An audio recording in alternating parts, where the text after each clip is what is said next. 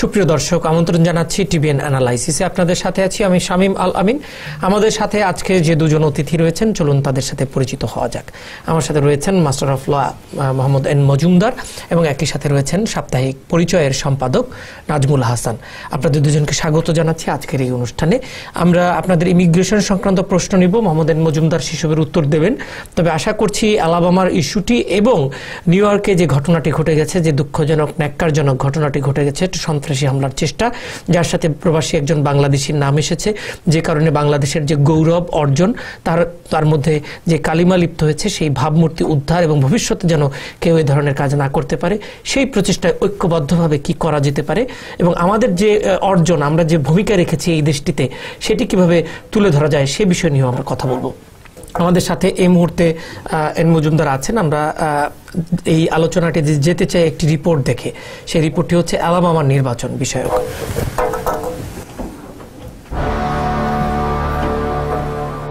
মঙ্গলবার অ্যালাবামার বিশেষ নির্বাচনে শতকরা 1.6% ভোট বেশি পেয়ে জয়ী হন ডেমোক্র্যাট প্রার্থী ডাগ জোন্স। প্রতিদ্বন্দ্বী রিপাবলিকান রয় মুরের বিরুদ্ধে যৌন হয়রানি এবং বর্ণবিদ্বেষের একাধিক অভিযোগ থাকার পরেও দুজনের লড়াইয়ে শেষ দিন পর্যন্ত মুরই এগিয়েছিলেন।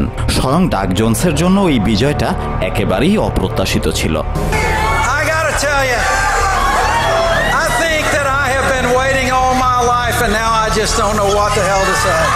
গত 25 বছর ধরে সিনেট এবং প্রেসিডেন্ট নির্বাচনে অ্যালাবামা থেকে নিয়মিতই রিপাবলিকান প্রার্থীরা জয়ী হয়ে এসেছেন। বুথ ফেরত জরিপ অনুযায়ী এবারের নির্বাচনে এমন ব্যতিক্রমী ফল আসার একাধিক কারণ রয়েছে।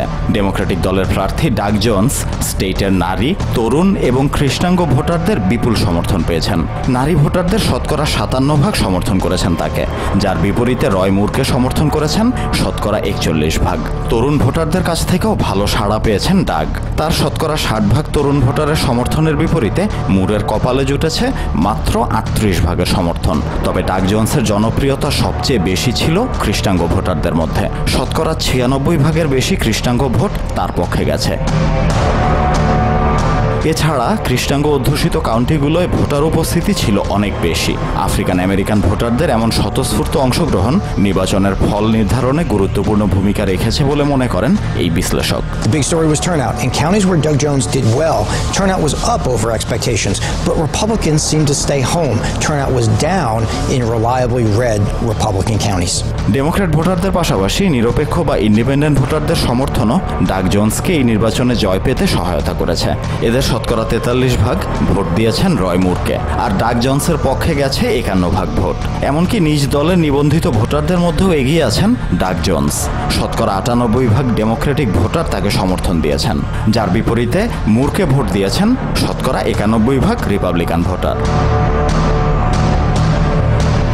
Wahidur Rahman, TBN 24 news desk. দর্শক, ধন্যবাদ আমাদের সাথে থাকবার জন্য এবং রিপোর্টটি দেখছিলেন। নাজমুল হাসান, আপনার এই যে একটি রিপোর্টটি তো বেশ তথ্যবহুল, কোনো সন্দেহ নাই। নতুন করে এই রিপোর্টের বাইরে যে কথাটি বলা যায় সেটি হচ্ছে যে রিপাবলিকান পার্টি, যারা আলাবামাতে এতদিন ধরে বেশ শক্ত অবস্থানে ছিল, এই প্রথম গত 2 দশকে একজন ডেমোক্র্যাট সেই অবস্থানটাকে একটু নড়বড়ে করে দিয়েছেন এবং এর মূলত দুজন রয় মুরের পরাজয়ের সাথে কিন্তু আরো 2 জনের পরাজয় হয়েছে রাজনৈতিকভাবে। একজন হচ্ছে প্রেসিডেন্ট ট্রাম্প আর তার আরেকজন হচ্ছে স্টিভ ব্যানন। এবং এই নির্বাচনকে কেন্দ্র করে স্টিভ ব্যানন এবং ট্রাম্পের ভিতরে যে একটা দূরত্ব সৃষ্টি হয়েছিল হোয়াইট হাউসে থাকাকালীন সময়ে বিভিন্ন ইস্যুতে, তারা একটু কাছাকাছি এসেছিলেন। এবং সবচেয়ে যে আশ্চর্য লেগেছে আজকে সকালবেলা যখন এর পরাজয়ের কিছুক্ষণ পরে ডোনাল্ড ট্রাম্প বললেন, নো, আমি আগেই জানতাম উনি হারবেন, কিন্তু উনি কিন্তু শেষ পর্যন্ত চেষ্টা করেছেন তাকে জেতানোর জন্য। কিন্তু যে জিনিসটি গুরুত্বপূর্ণ দেখা দিয়েছে সেটি হচ্ছে যে রিপাবলিকানদের এই ট্রাম্পের জয়লাভের পর প্রেসিডেন্ট নির্বাচনে রিপাবলিকানদের যে অবস্থান ছিল, ডেমোক্র্যাটদের ভিতর যে হতাশা, যে একটা দৈন্যদশা রাজনৈতিক নেতৃত্বে, সেই অবস্থানটা তারা কাটিয়ে উঠতে কিছুটা সক্ষম হয়েছে। পুরোপুরি সক্ষম এখনো বলা যাবে না, কিন্তু সক্ষম হয়েছে। এবং এটি আগামী 2018 সালের যে মধ্যবর্তী নির্বাচন, যেখানে একটি গুরুত্বপূর্ণ ব্যাপার হচ্ছে কংগ্রেসে মেজরিটি অবস্থানটি দখল করা ডেমোক্র্যাটদের পক্ষে, সেই লক্ষ্য অর্জনের খুব কাছাকাছি তারা পৌঁছে গেছেন। এখন তারা সিনেটে হচ্ছেন 51-49। কিন্তু একটা জিনিস মনে রাখতে হবে, যেহেতু রিপাবলিকান ভাইস প্রেসিডেন্ট ক্যান্ডিডেট, তাই হলে কিন্তু সেও একজন তার ভোটটা খুব গুরুত্বপূর্ণ। তো আমার যেটা মনে হয় যে এদের 3টি সিটের দরকার, এবং তা যদি এরা অর্জন করতে সক্ষম হয় আগামী মধ্যবর্তী নির্বাচনে ডেমোক্রেটরা, তাহলে ট্রাম্পের পক্ষে তার বাকি 2 বছর প্রেসিডেন্ট হিসাবে কংগ্রেসে কোনো আইন পাশ করা খুব মুশকিল হয়ে যাবে। এর ভিতরে অ্যাফোর্ডেবল কেয়ার অ্যাক্টটা খুব গুরুত্বপূর্ণ। আচ্ছা, আপনার মতামত নিয়ে আমরা একটা প্রশ্ন নিব। জি, আপনার নাজমুল ভাই ভালো এক্সপ্লেন করেছেন, ইজ ভেরি ক্রিটিক্যাল। এখন ডেমোক্রেটদের জন্য এটা হিউজ অর্জন এটা, এবং ডেমোক্রেটিক পার্টির আলাবামাতে যেভাবে ভোট দিয়েছেন, যদি সেম পলিসি অ্যাডপ্ট করা হয় নেক্সট ইলেকশনে, এভরি ভোটার দেখেন 98% Democrats came out and vote. এটা হিস্ট্রি। এবং 97% ব্ল্যাক আমেরিকান ভোটেড ফর। 98% আসেনি ভোট দিতে, 98% ডেমোক্রেট যারা ভোট দিয়েছেন, 100% যারা শতভাগ যারা ভোট দিয়েছেন তাদের মধ্যে 98% তাকে ভোট দিয়েছে। এবং 97% ওমেন ওনাকে ভোট দিয়েছে। যে আপনার ডেমোক্রেটিক পার্টির ওমেন ভোটাররা, ওমেন ভোটাররাও বেশি দিয়েছে, তরুণরাও দিয়েছে, কৃষ্ণাঙ্গরাও দিয়েছে। আরেকটা জিনিস এখানে আসে না আলোচনা, সেটি হচ্ছে যে রিপাবলিকানদের ভিতরে যারা রুরাল এরিয়াতে থাকে, আলাবামা রুরাল এরিয়া মানে গ্রামের এলাকায় যারা থাকে, তাদের মেজরিটি কিন্তু এই ডাক জোন্সকে ভোট দিয়েছে। এবং সেটা ইস্যুটা ছিল ওই যে তার ওই যে উমেন নারী যৌন কেলেঙ্কারি, এটা ওদেরকে খুব আপসেট করছে। কারণ গ্রামের লোকেরা কিন্তু চার্চে যায় রেগুলার, শহরের লোকেরা অত যায় না। গ্রামের লোকদের কাছে কিন্তু চার্চের প্রভাব খুব বেশি, এবং এখানে একটা ভূমিকা তারা রেখেছে। আচ্ছা, একটা প্রশ্ন আছে, আমরা একটু নিয়ে আবার আপনার কাছে ব্যাখ্যা আমরা নিব, সম্ভবত আপনার কাছে হতে পারে। কে আছেন প্রিয় দর্শক প্রশ্ন নিয়ে? হ্যালো। জি, হ্যালো, আসসালামু আলাইকুম। জি, ওয়ালাইকুম আসসালাম, বলুন ভাই। জি, আমার প্রশ্ন হচ্ছে ভাই, আমি গত 3-4 মাস আগে আমার ফাইনাল ছিল কোর্ট। তো এখন মনে করেন 3 মাস আমার কোর্টটা নির্দিষ্ট ডেটে। ভাই, আপনি কোথা থেকে বলছেন? আপনার নাম পরিচয়টা একটু আমাদের বলবেন ভাই। আপনি শুনছেন? জি। আপনি কোথা থেকে বলছেন? নাম এবং পরিচয় দিন আগে। আমি আবু তাহের, ব্রুকলিন থেকে। আবু তাহের, আপনি কোর্ট ছিলেন এবার বিস্তারিত বলুন, আপনি শুনুন। জি, আমার গত 3 মাস আগে আমার ফাইনাল কোর্ট হিয়ারিং ছিল। তো 2 সপ্তাহ আগে আমাকে লয়ার ফোন করে বলছে যে আমার কোর্টটা নির্দিষ্ট ডেটে হচ্ছে না। এখন 3 মাসের মধ্যে আমি অনলাইনে আমার আর ওই ডেটটাও পাচ্ছি না, লয়ারকে ফোন করলে কোনো খবর পাচ্ছি না। কি হতে পারে ভাই, এই মুহূর্তে আমার কি করা উচিত? আপনি ডেটের জন্য ওয়েট করেন, আপনার লয়ার নিশ্চয়ই আপনাকে ডেট দিবে। আবার এটা এরকম হয়, যারা নিজেরাই তাদের স্কেজুলিং কনফ্লিক্টের কারণে এরা অনেক সময় ডেট পোস্টপোন করে। এটা ঘাবড়ানোর কিছু নেই, আপনাকে জানাবে, আপনার লয়ারও জানাবে। এবং লয়াররা অনেক সময় বিজি, বা আপনি মেসেজ রাখেন বা গিয়ে ভিজিট করেন, কোনো অনেক সময় লয়ার নেগলিজেন্সের কারণে ডেট মিস হতে পারে, সেটা একটু খেয়াল রাখবেন। তবে আমি নিশ্চিত এরকম ডেট আমাদের অনেক সময় চেঞ্জ হয়, তাদের বিচলিত হওয়ার কিছু নেই। ধন্যবাদ আপনাকে। যে বিষয়টি আপনি বলছিলেন যে এটি, আমি যদি একটি প্রশ্ন আপনাকে করি, এই যে ফলাফলটি এসছে এবং এর আগে ভার্জিনিয়াতে, আপনার নিউ জার্সিতে, এটা কি রিপাবলিকানরা অনেক ডেমোক্রেটরা অনেক ভালো করেছে এই কারণে, নাকি রিপাবলিকানরা ভালো করতে পারেনি এই কারণে? রিপাবলিকানরা ভালো করতে পারেন এখানে 2টা কারণ সবচেয়ে বেশি। যে মোরাল টার্পিচিউড, নৈতিক খলনের যে অভিযোগ আপনার মোরের বিরুদ্ধে, এটা সিএনএন গত রাত্রে সন্ধ্যা থেকে এত বেশি ফলাও করছে, এত বেশি ইলেকশন প্রভাবিত করছে। এবং আমি মনে করি আপনি কি এটা বলতে পারেন যে প্রভাবিত করছে? আপনি বলতে পারেন যে তথ্য তুলে ধরেছে। হ্যাঁ, তথ্য তোলার সঠিক প্রচেষ্টা থেকে সঠিক, এটা আমি পজিটিভ সেন্সে বলতেছি। যদি সঠিক তথ্য উপস্থাপন করা হয়, মানুষ প্রভাবিত হয়। হ্যাঁ, সেটাই বলতেছি। কারণ তার বিরুদ্ধে যৌন হয়রানির অভিযোগ, চাইল্ড মনস্টেশনের অভিযোগ, এবং মোস্ট ইম্পর্টেন্টলি এখানে জনগণ সিগন্যাল দিয়েছে যে ট্রাম্প যখন ডাইরেক্টলি, ট্রাম্প একবার ওকে সমর্থন করে, একবার ওরা আরেকজনকে সমর্থন করে। এবং ট্রাম্পের সমর্থকটা আজকে অ্যানালাইসিস 2 ঘন্টা আগেও সবাই বিজ্ঞজনেরা বলছে ট্রাম্পের সমর্থনের কারণেই এই আপনার মোর ফেল করেছে। এবং ট্রাম্প যদি সমর্থন না করতো তাহলে হয়তো রেজাল্ট ভিন্ন হইতে পারত। আচ্ছা, কে আছেন প্রিয় দর্শক আমাদের সাথে? হ্যালো, কে আছেন আমাদের সাথে? হ্যালো, জি বলুন। আসসালামু আলাইকুম। আচ্ছা, বলুন। আমার একটা হেয়ারিং আছে, এটাতে কি গেলে কি দেওয়া লাগবে না? আমরা আপনাকে শুনতে পাচ্ছি না, আপনি মোবাইলের কাছে মুখটা নিয়ে বলুন, স্পিকারে না, খুব কাছাকাছি মুখ নিয়ে কথা বলুন। আমার একটা হেয়ারিং এর ডেট আছে, ওটা কি যেতে হবে না হবে? যদি হিয়ারিং ডেট থাকে ইউ মাস্ট, আপনার অবশ্যই যাইতে হবে, এটা কোনো আপনার চয়েস না, আপনার বাধ্যতামূলক যাইতে হবে যদি হিয়ারিং ডেট থাকে। আচ্ছা, ধন্যবাদ আপনাকে। এটি একটি সাধারণ প্রশ্ন, নিশ্চয়ই আপনার যদি হিয়ারিং থাকে আপনাকে তো যেতেই হবে।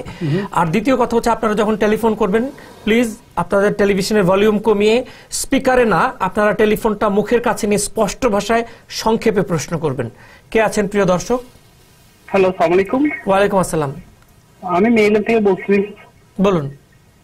সর্বপ্রথম আমি এম মজুমদার সাহেবকে ওনাকে ধন্যবাদ জানাচ্ছি যে উনি বাংলাদেশের প্রথম আলোতে একটা মতামত করে দেখছি যে নিউ ইয়র্কের ঘটনার জন্য যে প্রজেক্ট করছে সেই জন্য ওনাকে ধন্যবাদ জানাচ্ছি। ওনার একটা কলম আমি পড়েছিলাম। আর আমার দুইটা প্রশ্ন আছে। একটা হচ্ছে যে ওই কালকে আমি TBN 24 একটা নিউজ দেখছি যে ভাই বোন এবং ইমিগ্রেন্টের জন্য সবকিছু বাতিল করে দিচ্ছে, এটা কতখানি সত্যি? আর আমার দ্বিতীয় প্রশ্ন হচ্ছে যে আমার ওয়াইফের ইন্টারভিউ হচ্ছে ডিসেম্বর 18 তারিখ। এখন আমার থেকে একটা 5 মাসের বেবি আছে, এখন আমি বেবির জন্য অ্যাপ্লাই করিনি। এখন আমার থেকে কি দেখি কি কোনো কিছু করতে হবে? আপনি কি নাগরিক? আপনি যদি ইউএস সিটিজেন হয়ে থাকেন তাহলে ওর জন্য অ্যাপ্লাই করতে হবে না, আপনার ছেলে ডাইরেক্টলি, ছেলে বা মেয়ে, সে পাসপোর্ট নিতে পারবে। আর প্রথম প্রশ্ন যেটা, ট্রাম্প শুধু বলেছে যে সে কংগ্রেসকে অনুরোধ করবে যেন চেইন ইমিগ্রেশন বন্ধ করা হয়, এটা ওনার অভিমত মাত্র। সো এটা আমরা স্ট্রংলি, আমাকে যদি পার্সোনালি বিশ্বাস করি, আমি বিশ্বাস করি যে এটা টোটালি ইম্পসিবল। এটা কংগ্রেসের ওনার নিজ দলীয় অনেক সিনেটরও এটা সমর্থন করবে না। দেয়ারফর আপনারা আশ্বস্ত থাকেন, যাদের পিটিশন পেন্ডিং আছে, যারা অ্যাপ্রুভ হয়েছেন, এটা তো কোনো প্রবলেমই নাই এবং অদূর ভবিষ্যতে এটা বন্ধ হবে এমন কোনো কথা নেই। ধন্যবাদ। যেহেতু উনি বলেছেন যে এটা TBN 24 টেলিভিশনের নিউজটা দেখেছে, একটু সংক্ষেপে পরিষ্কার করি। বিষয়টি হচ্ছে যে সাম্প্রতিক নানা ঘটনার কারণে প্রেক্ষিতে প্রেসিডেন্ট ডোনাল্ড ট্রাম্প তিনি কিছুটা বিক্ষুব্ধ হয়ে বলেছেন একটি সংবাদ সম্মেলনে যে যারা আত্মীয় স্বজনের মাধ্যমে আসেন কিংবা লটারির মাধ্যমে আসেন এটি তিনি বন্ধ করে দিতে চান এবং এই নিয়ে কংগ্রেসকে উদ্যোগ নিতে বলেছেন। এটা একটা দীর্ঘমেয়াদী প্রক্রিয়া, সুতরাং এই প্রক্রিয়াটি এখনো স্টার্ট বা শুরু হয়নি। নাজমুল ভাই এটা নিয়ে একটু বলেন কিছু। এই যে বিষয়টি প্রেসিডেন্ট ট্রাম্প চেইন ইমিগ্রেশন, আমেরিকাতে যে ভাই বোন আনার ব্যাপারটি কিন্তু 65 থেকে শুরু হয়েছে, 65, এবং ইমিগ্রেশনের যে একটা প্রভাব পড়েছে এই ঘটনায়। প্রেসিডেন্ট ট্রাম্প তার প্রেসিডেন্ট হওয়ার আগে থেকে তার প্রত্যেকটি নির্বাচনী সভায় ইমিগ্রেন্ট বিরোধী মন্তব্য দিয়েছেন, বক্তব্য দিয়েছেন। কিন্তু বিষয়টি যেটি দাঁড়াচ্ছে সেটি হচ্ছে যে আমেরিকাতে যে কোনো আইন পরিবর্তন করা খুব কঠিন কাজ। এই পর্যন্ত হাউস অনেকবার অ্যামনেস্টির বিল পাশ করেছে, এমনকি বুশের সময়ও করেছিল, সিনেটে সেটা পাশ হয়নি। অর্থাৎ আমেরিকাতে যে কোনো কিছু আইন পরিবর্তন করা কিংবা নতুন করে আইন করা খুব কঠিন কাজ। এবং অবস্থা এখন যা আমেরিকার যা রাজনৈতিক অবস্থা, চেইন মাইগ্রেশন বন্ধ হওয়ার আপাতত কোনো সম্ভাবনা আমি দেখছি না। কিন্তু যেটা আমি লক্ষ্য করছি সেটা হচ্ছে যে প্রেসিডেন্ট ট্রাম্প এবং তার কিছু রিপাবলিকান সমর্থক এই ইমিগ্রেন্ট বিরোধী বক্তব্যকে সমর্থন করার জন্য সেদিন এই সোমবারের ঘটনাটিকে ব্যবহার করছেন। কিন্তু এক্ষেত্রে ইমিগ্রেন্টদের উচিত হবে যে ইমিগ্রেন্টদের মাধ্যমে এই দেশ যেভাবে উপকৃত হয়েছে, আমি শুধু একটা সিম্পল কথা বলি যে আজকে যে আকায়েদুল্লাহর কথা বলা হচ্ছে সে একজন আকায়েদুল্লাহ, কিন্তু বহু বাংলাদেশি ইমিগ্রেন্ট এই দেশের নির্মাণ এবং এই দেশের উল্লেখযোগ্য ভূমিকা রেখেছেন। তার মধ্যে একজনের নাম আমি অন্তত বলি যে আমাদের ফজলুর রহমান খান, এই যে এফআর খান নামে পরিচিত, যার নামে শিকাগোতে একটি রাস্তাও আছে এবং যারা সিয়াস টাওয়ার্সে গেছেন তারা তার আলাদা একটা ভাস্কর্য এবং তার বিবরণও সেখানে আছেন। উনি কিন্তু টিউব থিওরির প্রবর্তক। সারা পৃথিবীতে এখন যত উঁচু বিল্ডিং হচ্ছে 70 তলা 80 তলা এই টিউব থিওরির মাধ্যমে হচ্ছে এবং এই টিউব থিওরিটা কিন্তু এফআর খানের থিওরি। এবং এবং আপনি যদি ইমিগ্রেশন ডিপার্টমেন্টের, হোমল্যান্ড সিকিউরিটির যে ইমিগ্রেশন ডিপার্টমেন্ট তার ওয়েবসাইটেও যান যে আমেরিকার যে কয়েকজন উল্লেখযোগ্য ইমিগ্রেন্ট হিসেবে প্রত্যেক সময় তারা একটা লিস্ট আপডেট করে, কিন্তু ওনারটা বরাবরই সেখানে রয়ে গেছে। এবং এই কথাটি কিন্তু আমরা বাংলাদেশি ইমিগ্রেন্টরা বলি না, আমরা আমাদের কোন সমাবেশে এফআর খানের একটা ছবিও প্রদর্শন করি না। আমেরিকানদের অনেকে এখন জানে না যে টিউব থিওরিটার মাধ্যমে এই পৃথিবীর এত উঁচু উঁচু দালানগুলি আমেরিকায় হচ্ছে, আমেরিকানদের অনেকে জানে না। যারা আর্কিটেকচার পড়ে, যারা ইঞ্জিনিয়ারিং পড়ে, সিভিল, তারা জানে। অর্থাৎ আমাদের উচিত হবে আমেরিকান মিডিয়া এবং অন্যান্য কমিটি যত আমাদেরকে ডাউন করার চেষ্টা করবে বাংলাদেশ এখানে যারা আছেন তাদের উচিত হবে এই এফআর খান সহ এবং কি এই ক্ষেত্রে ডাক্তার ইউনূসের নামে একটা উল্লেখযোগ্য ভূমিকা পালন করতে পারে। He is the only Bangladeshi যে আমেরিকান সিভিলিয়ান হাইয়েস্ট অ্যাওয়ার্ড পাইছে ওবামার সময়। তো এই জিনিসগুলো যে আমাদের যে পজিটিভ সাইড আছে, যা আজকে একটা নিউজ পেপারে লেকচার আমি পড়ছিলাম, I think it was new York Times, যে বাংলাদেশকে বলা হচ্ছে ইম্পোভারাইজড কান্ট্রি, মানে আমরা গরিব। No, we are not anymore ইম্পোভারাইজড country. এখন কথাটা হচ্ছে যে আজকে তুরস্কের যদি একজন এখানে সন্ত্রাসী জড়িত হয়, ধনী দেশ কিংবা অন্য দেশ, তাকে কিন্তু সেও বলা হয় না। তবে আরেকটা জিনিস গুরুত্বপূর্ণ আমি বলতে চাচ্ছি যে আমেরিকাতে যে মিডিয়ার দ্বারা সবকিছু সম্ভব তার একটা প্রমাণ দিচ্ছি, সেটা হচ্ছে এই আকায়েদুল্লাহর ঘটনায় কিন্তু তাকে কেউ ইসলামিক মুসলিম টেররিস্ট কোনো মিডিয়া বলেনি। কেন বলেনি এটা আমাদের ভাবতে হবে, কারণ আমেরিকা এখন পৃথিবীর সবচেয়ে প্রভাবশালী মুসলিম রাষ্ট্র সৌদি আরবের খুব ঘনিষ্ঠ বন্ধু। তারা তাদের মিডিয়া দেখেন রাতারাতি পরিবর্তন হয়ে গেছে। এখন বলা হচ্ছে বাংলাদেশি ইমিগ্রেন্ট, বাট সে তো এই দেশের পার্মানেন্ট রেসিডেন্ট, তাকে তো এই দেশের নাগরিকত্ব দেওয়া হয়েছে। কিন্তু আমাদের এখানে একটা সমস্যা আছে, সেটিও গুরুত্বপূর্ণ। সেটি হচ্ছে আমরা এই দেশে পার্মানেন্ট রেসিডেন্ট হওয়ার পরে কিংবা নাগরিক হওয়ার পরও যদি নিজেদেরকে সবসময় বাংলাদেশি বলি, তোরাও তো আমাদেরকে লেভেল বাংলাদেশি দিবে। We are as American as anybody. American যারা আছে, এই জিনিসটা আমাদের ছেলে মেয়েরা আর্মিতে যাচ্ছে, আমাদের ছেলে মেয়েরা এখানে স্কুল কলেজে কন্ট্রিবিউট করছে, এখানে অধ্যাপনা করছে, এখানে সবাইকে শেখাচ্ছে, এখানে চিকিৎসা দিচ্ছে। তো আমরা বাংলাদেশ তো আলাদা এখানে কোনো দেশ না, স্টেটও না। আমরা যারা আমেরিকান হয়েছি, যারা পার্মানেন্ট রেসিডেন্ট আছি, আমাদের উচিত আমেরিকার সাথে ব্লেন্ড হওয়ার চেষ্টাটা দ্রুত করা, মানে আমেরিকান হওয়া। এবং আপনি যেটি বলতে চাইছেন যে অপরাধী হোক, এটা আকায়েদুল্লাহর মতো বিচ্ছিন্ন ঘটনা, লোনার, তাকে লোনার বলা হচ্ছে। এবং কথা হচ্ছে যিনি অপরাধী হোক, সে যে দেশেরই হোক, তার যথাযথ বিচার এসেছেন, উনি কিন্তু এই দেশের না দেশে।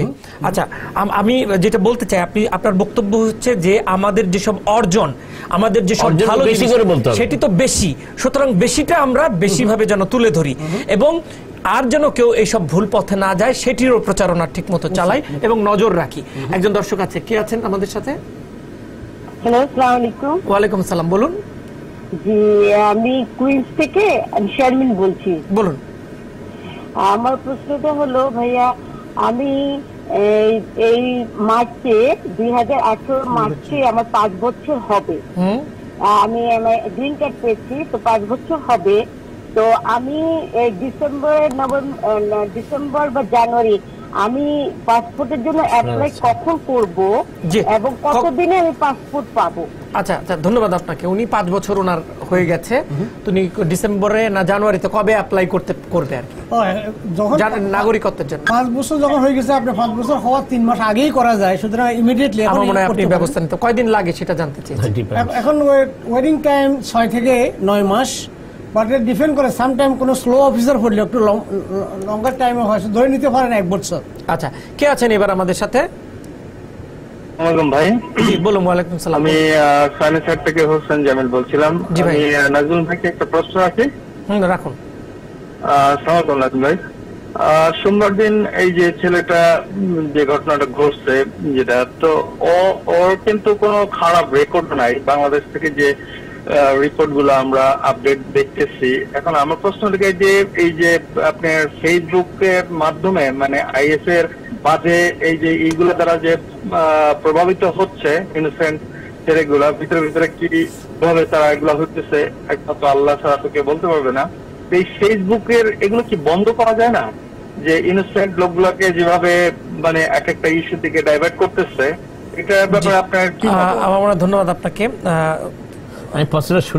পুরো শুনতে পারেন। সেটা হচ্ছে যে উনি বলছে যে ফেসবুক সহ সামাজিক যোগাযোগ মাধ্যমের দিয়ে বিভিন্ন জঙ্গি গোষ্ঠী, দুষ্ট গোষ্ঠী বা যারা খারাপ সন্ত্রাসী, তাদের যে তথ্য বা তাদের যে মগজ ধোলাই, তাদের মতো এইটা যে তরুণ সম্প্রদায় যারা অনেকে ঠিক মতো বুঝে উঠতে পারে না, তাদের যে প্রভাবিত করছে, এটা স্ক্রিনিং এর কি উপায়? সোমবার সকালবেলা যখন অ্যান্ড্রু কোমো এই ঘটনাস্থলে সাংবাদিক সম্মেলন করছিলেন, তখন তিনি জোরালোভাবে বলেছেন এবং ট্যাগ কোম্পানিগুলোকে বলেছেন যে আপনাদের ইন্টারনেট পোর্টালে কি জিনিস দিচ্ছেন সেটার উপর নজর রাখা উচিত, কারণ এর ফলে অন্যদের নিরাপত্তা এবং অন্যদের জীবন বিপন্ন হচ্ছে।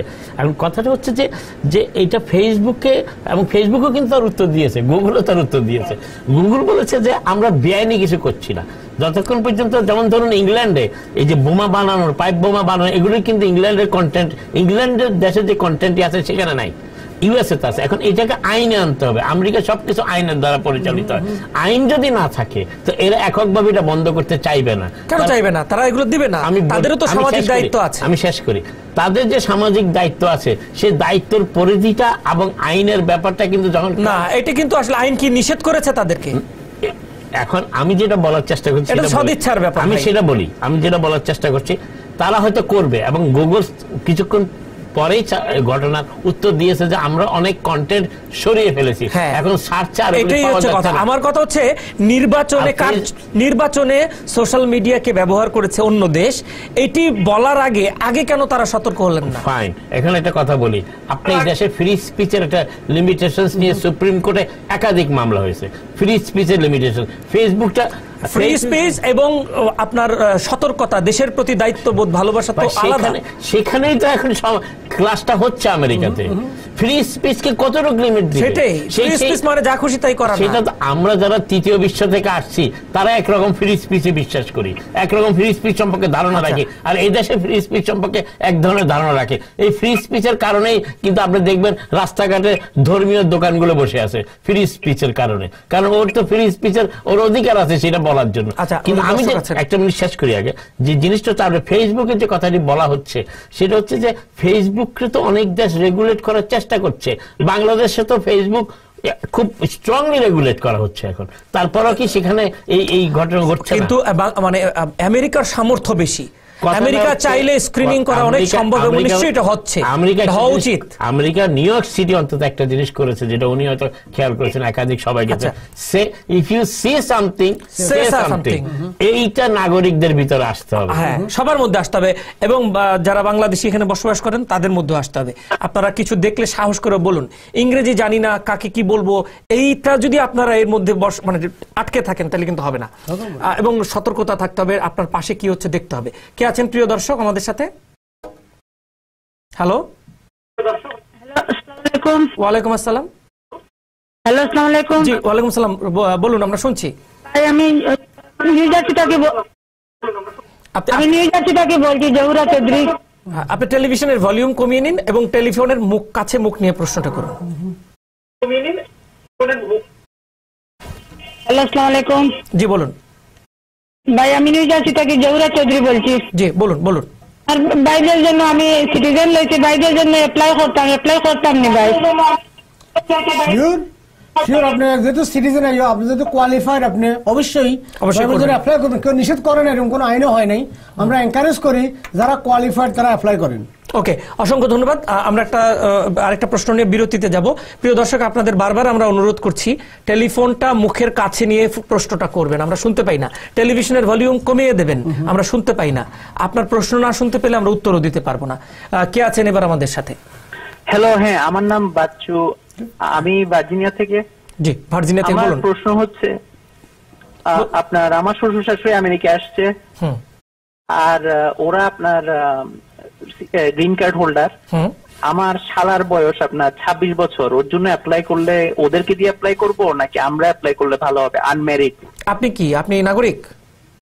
আমি নাগরিক, আমার ওয়াইফও নাগরিক। আচ্ছা, ওয়াইফ হয়তো করতে পারবে। ওইটা আপনার ওয়াইফও করতে পারে, ওয়াইফের ওয়েডিং টাইম হবে 12 ইয়ার্স। আর আপনার ওনার প্যারেন্টসরা যদি আসে, আপনার শ্বশুর শাশুড়ি আসিও করতে পারে, যদি অ্যাজ লং এজ আপনার শালারা আনমেরিড থাকে, তারা কোয়ালিফাইড। অসংখ্য ধন্যবাদ, অসংখ্য ধন্যবাদ। সুপ্রিয় দর্শক, আমরা একটা ছোট্ট বিরতিতে যাব, বিরতির পর ফিরে এসে বাদবাকি আলোচনা, কিছু প্রশ্ন নেব। প্রিয় দর্শক, আরো একবার স্বাগত জানাচ্ছি টিবিএন অ্যানালাইসিসে। আপনাদের সাথে আছি শামীম আল আমিন। একটি প্রশ্ন আছে, এটি নিয়ে আমরা আলোচনায় যাব। কে আছেন আমাদের সাথে?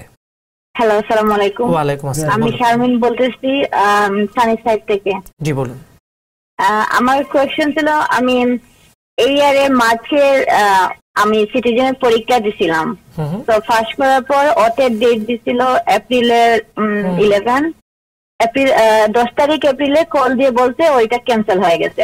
এখনো আমি ওয়েট করতেছি, তো এখনো ওইটা ডেট দেয় নাই। এই জন্য মানে আমি এখন জানি না কি করতে হবে। লং টাইম হয়েছে, আপনাকে ইতিমধ্যে ঢাকাতে কথা ছিল, তবে এখানে একটা রেমেডি আছে, সেটা হচ্ছে আপনি যদি ইচ্ছা করেন, এখন ম্যান্ডেমাস পিটিশন বলা হয়। সরকার যদি আনইউজুয়াল টাইম আপনাকে বসায় রাখে, আপনি ডিস্ট্রিক্ট কোর্টে পিটিশন ফাইল করতে পারেন এবং এই পিটিশনগুলো অ্যাপ্রুভাল রেট খুব ভালো। আপনি যদি পয়সা খরচ করেন, এটা সাধারণত খরচ হয় $4,000 ডিস্ট্রিক্ট কোর্টে। ফেডারেল কোর্টে যদি আপিল করেন যে আমরা এত দেরি অত্যাধিক বিলম্বিত হচ্ছে, তখন আপনার জাজরা ইজিলি জাজ পর্যন্ত যাইতে হয় না, গভর্নমেন্ট অ্যাটর্নির সাথে সাথে ইমিগ্রেশনকে কল করিয়া বলে যে তুমি ওদেরকে ইন্টারভিউ দিয়ে দাও, তুমি এটা ওয়েট করতেছো না। গত সপ্তাহে আমরা একজনকে এরকম অ্যাডজাস্টমেন্ট অফ স্ট্যাটাস অনেকদিন লেট করতেছিল, আবার ম্যান্ডেমাস পিটিশন আপনি আপনার লয়ার কাছে যাইতে পারেন, আপনি ডিস্ট্রিক্ট কোর্টে ম্যান্ডেমাস পিটিশন ফাইল করিয়ে আপনি ইমিডিয়েটলি ওতে ডেট নিতে পারবেন যদি ধন্যবাদ কল না দিন। কে আছেন এবার আমাদের সাথে? হ্যালো, ওয়ালাইকুম আসসালাম, বলুন। ভাই আমার একটা কোয়েশ্চেন ছিল। বলুন। আচ্ছা, যাদের যে লিগ্যাল স্ট্যাটাস নাই এদেশে, ওরা যদি ওয়েভার রিমুভার পারমিশন নিয়ে দেশে যায়, তাহলে কি এদের কি কোনো সমস্যা হবে? ফার্স্ট অফ অল, আপনি যাদের লিগ্যাল স্ট্যাটাস নাই, ওয়েভার নিয়ে পারমিশন যাওয়ার এরকম কোনো প্রভিশনও নাই। অনলি মাত্র যদি adjustment of status petition pending থাকে, যাদের গ্রিন কার্ড অ্যাপ্লিকেশন পেন্ডিং থাকে, তারাই ওই পেন্ডিং থাকাকালীন I-131 ফাইল করিয়া ওয়েভার নিয়ে দেশে যাইতে, ওয়েভার না আপনার ফেরল নিয়ে দেশে যাইতে পারেন এবং আসতে পারেন। যদি কোনো এরকম পিটিশন না থাকে, যদি এভাবে আপনি যান, অনেক সময় অনেকে আমাদেরকেও না বলিয়া এমনি একটা I-131 ফাইল করে পারমিশন উনি ফি দিলে পারমিশন সে দিবেই। পারমিশন দেওয়ার অর্থ আপনি আবার ফিরে আসতেছেন, তখন এখানে লেখাই থাকে এই permission is not valid until you have adjustment of status pending.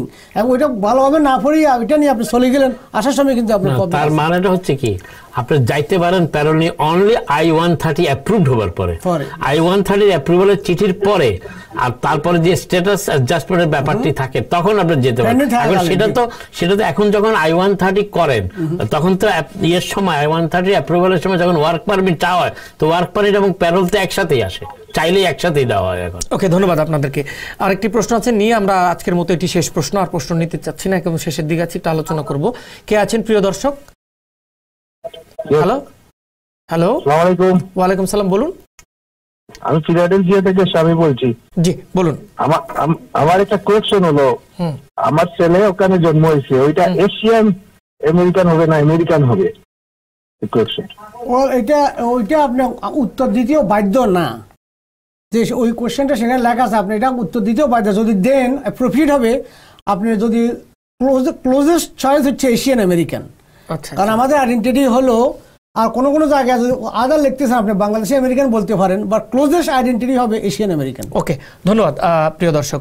তো আপনি যেটি বলছিলেন যে ইস্যুটি নিয়ে আমরা আলোচনাটি করছিলাম কিছুক্ষণ আগে, এই নিয়ে তো কমিউনিটিতে আপনি প্রতিবাদ করেছেন, আপনারা অনুষ্ঠান করেছেন, আমাদের কমিউনিটির অনেকেই সরব আছে। তো এই ইস্যুটি মানে কেন এত বেশি সরব হতে হচ্ছে? শুনেন, ইস্যুটি সরব হচ্ছে বিভিন্ন CNN, বিভিন্ন মিডিয়ায়। আমি যত আমেরিকানে হই, আমি যদি এখানকার ইউনাইটেড স্টেটস জাজও হই, তারপর লোকরা দেখা মাত্র বলবে যে এটা আমেরিকান তো না, এটা নিশ্চয়ই এশিয়ানের মতো মনে হয়। Somehow they will find out আমরা বাঙালি। সো বাঙালি হিসেবে ওকে আইডেন্টিফাই করা, কারণ তার পাসপোর্টে বাঙালি আছে, বাঙালি তো বলবেই, বাংলাদেশি আছে। এর অর্থ এই নয় যে যুক্তরাষ্ট্রের সরকার, গভর্নর বা মেয়র কেউ বাংলাদেশিকে ধিক্কার দিচ্ছে না, ধিক্কার দিচ্ছে ওই লোককে। বাট আমাদেরও উচিত হবে, he is the কুলাঙ্কার, he is the individually responsible, সে ব্যক্তিগতভাবে এই কাজের জন্য রেসপন্সিবল। এর কাজের জন্য আমি রেসপন্সিবল না, আমার দেশও রেসপন্সিবল না, আমাদের জনগণ রেসপন্সিবল না। এবং আমাকে পার্সোনালি কল করিয়া মেয়র অফিস থেকে, মেয়র অ্যাডভাইজারি বোর্ড বলছে, listen, we want to make sure that you guys feel comfortable, we are not blaming any Muslim, any Bangali, because it is an incident and that person is responsible. এখন আমরা জানি না, কেউ লিখতেছে, আরে ঘৃণায় লজ্জায় আমার মাথা হ্যাড হয়ে যেতেছে। আমি লজ্জা একদম ফিল করি না, বাট আমি বিক্ষুব্ধ, আমি very very very disturb that এরকম ঘটনা কেন আমাদের নামটা আসলো। বাট আমার লজ্জার কি আছে? এখানে তো আমি কিছু করি না, আমার দেশও কিছু করে নাই। আমাদের দেশ, আমাদের সরকার টেরোরিজমের ব্যাপারে জিরো টলারেন্স তাদের ভূমিকা, এবং আমাদের অ্যাম্বাসেডর, আমাদের সরকারও প্রেস রিলিজ দিয়েছে, আমিও প্রেস রিলিজ দিয়েছি। বেস্ট থিং হবে আমরা সমন্বিত কণ্ঠে এটার প্রতিবাদ জানানো ইন ইংলিশ ল্যাঙ্গুয়েজ। সো অন্যান্য মিডিয়া, FBI, ল এনফোর্সমেন্ট সবাই জানে যে community itself is outrage, community itself এটাকে প্রতিবাদ করতেছে। সুতরাং that will be the right thing to do. আমার লজ্জায় মাথা হ্যাট হয়ে গেল, এই কুলাঙ্কাররা এমন কেন করলো? There will B A কুলাঙ্কার in each nation, each জাতি, কিছু না কিছু লোক, খারাপ লোক থাকবে। তো best thing to do to detect, two deter in future আমরা যেন মসজিদে, মন্দিরে, সবাই, সমিতিতে, সংগঠনে, প্রত্যেকটি সংগঠন থেকে অ্যাফার্মেটিভ অ্যাকশন নিতে হবে। Listen, we are in this country, আমাদের এখানে বাড়িঘর, এখানে আমাদের ছেলেমেয়েরা এখানে রেজ হচ্ছে, we should respect the law. There is no way দেশে বা বিদেশে কোনো রকমের টেরোরিজমের কোনো ফসল যেন আমরা না দিই। We have to stand by, সেটাই হবে রাইট থিং টু ডু। কারণ অযথা গসিপিং করা, CNN, তারপর আপনার BBC, আজকে আমি কয়েকটা স্থানে আমি বলেছি, সেম কথাই বলেছি, আমি আমার বানাইয়ে কোনো কথা বলি নাই। গভর্নমেন্ট আমাদেরকে বলতেছে, আমাদেরকে অ্যাসুরেন্স করতেছে, তোমরা কাম থাকো, you leave the life usual, we are not blaming the Bangali, we are blaming this individual, and help us make sure that you can find out the clue and make sure you can prevent it in future. অসংখ্য ধন্যবাদ। একদম শেষের দিকে আছি, আপনার আমার একটাই বক্তব্য, সেটা হচ্ছে যে CNN কিংবা BBC কি বললো সেটা খুব একটা ম্যাটার করছে না এই মুহূর্তে। তার কারণটা হচ্ছে গত প্রেসিডেন্ট নির্বাচনের পরে মিডিয়ার ভূমিকার ব্যাপারে এখানকার আমেরিকান জনগণের একটা অন্যরকম ধারণা হচ্ছে। কিন্তু আমি যে কথাটি ওনার সাথে একটু দ্বিমত পোষণ করার চেষ্টা করছি সেটা হচ্ছে যে সিটি প্রশাসনের নেতারা আমাদেরকে যতভাবেই যেভাবেই বলুক না কেন, আমেরিকাতে কিন্তু প্রশাসনের অনেক ধাপ স্তর আছে। যেমন সিটি প্রশাসন ব্লাজিও কিংবা তার লোকজন যখন আমাদেরকে বলতেছে তোমরা চিন্তা করিও না, তখনই কিন্তু হোয়াইট হাউসে প্রেস কনফারেন্স করে বলা হচ্ছে যে প্রেসিডেন্ট ট্রাম্প এবং রিপাবলিকানরা চাচ্ছে যে এটা ইমিগ্রেশনদের অ্যান্টি মিগ্রেন্ট ইমিগ্রেন্টরা সে দেশে নষ্ট করছে। অর্থাৎ আমেরিকার জনমত কিন্তু তাতেও প্রভাবিত হচ্ছে। আমাদের মূল শক্তি কিন্তু ব্লাজিও কিংবা সিটি প্রশাসন কিংবা গভর্নর নন, আমাদের মূল শক্তি হওয়া উচিত আমেরিকান লোকদের সহমর্মিতা। সেই ক্ষেত্রে সেটা খুব ইম্পর্টেন্ট। তার মধ্যে নিশ্চয়ই ব্লাজিও পড়েন না। আমি যেটা বলার চেষ্টা করছি সেটা হচ্ছে আরো বড় প্রসার। আমি যেটা বলার চেষ্টা করছিলাম সেটা হচ্ছে কমিউনিটি ওয়াইজ আমরা যতক্ষণ পর্যন্ত না আমাদের আশেপাশের আরো যারা অন্য সংস্কৃতির লোক আছে তাদের সাথে মিশতে পারবো না, ততক্ষণ পর্যন্ত আমাদেরকে এই অপবাদটা নিতে হবে। এখন অপবাদ আমার গায়ে লাগলো কি না লাগছে না এটাই বলা যাবে না। এটা আমার কথা হচ্ছে যে যেই কথাটা আমি যেটা গুরুত্বপূর্ণ বলতে চাচ্ছিলাম যে সেটা হচ্ছে যে আমেরিকান নাগরিকত্ব কিংবা এই দেশে স্থায়ীভাবে থাকার জন্য এদেশে এসে তারপরে যদি আপনি এই দেশের সাথে মেশার পথটাকে বন্ধ করে রাখেন, মেশার পথটাকে কঠিন করে রাখেন, মিলেমিশে যাওয়ার কঠিন করে রাখেন, তাহলে কিন্তু আপনি এই ধরনের মিডিয়ার থেকে আপনার লেভেলিং এর সম্মুখীন হবেন। এতে কোনো সন্দেহ নেই। আমার মনে হয় অসংখ্য ধন্যবাদ আপনাদের দুজনকে। আপনাদের দুজনের বার্তা একটাই, সেটা হচ্ছে ভবিষ্যতে এই ধরনের ঘটনা ঘটবে না।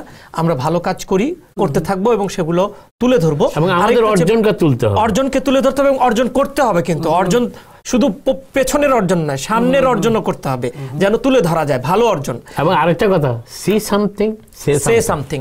যেই হোক কিছু দেখলে বলুন, মুখ খুলে বলুন, নিজে না বলতে পারলে আপনার প্রতিবেশীকে দিয়ে বলান, মানে আপনার যিনি বলতে পারে তাকে দিয়ে বলান, কিন্তু বলুন এবং আপনাদের সকলের দায়িত্বটি পালন করুন। ভালো থাকুন সবাই, আপনাদের অসংখ্য ধন্যবাদ। Thank you.